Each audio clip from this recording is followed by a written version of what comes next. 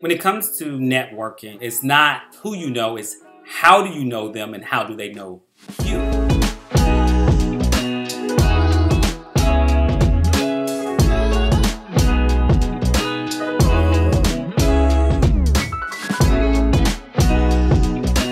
I'm 48 years old, have had a 20+ year career so far. What I've learned is you can be this brilliant innovator, product developer, designer, but if no one knows about you, then you might as well be on the shelf. And so understanding that in the Black community, there are these trusted networks that when people like myself have been afforded to access them, the Black church, just HBCUs, civil rights organizations, those relationships and connections and introductions and people I could lean on when times got tough made the difference.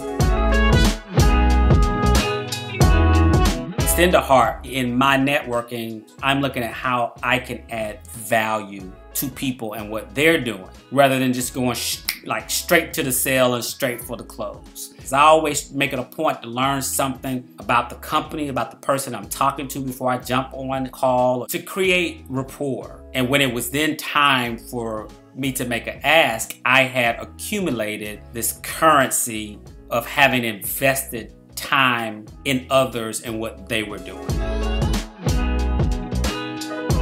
More than the performative or what you're saying, I think it's important to show your work and show what you're doing. If I were talking to a software developer, I'm less interested in looking at your resume and I want to see your GitHub. Show me some of the code you wrote. Even if it's broken, people are more apt to help you in the work versus like, I want to do this and I really want to be in film and I look up to you. Build something. You can literally search how to do anything. And so I would say show up with the work, less of the performative and more of the product.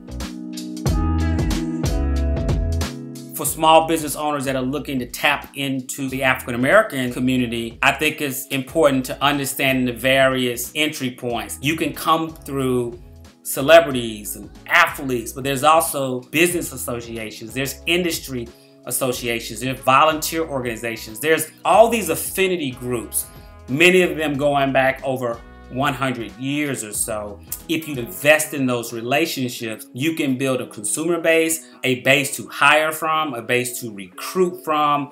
All of those things are available when you network with the culture. We're at South by Southwest Online. It's new, it's different, but everything from our virtual reality campus to our live stream. You got the culture, you've got the creatives, you've got the tech companies, and you've got 1,000 Black and Latinx engineers, developers, business majors. And so now that we're in this online experience, I think it's more critical that we leverage resources and tools to make sure that our digital persona, first impression, truly matters now.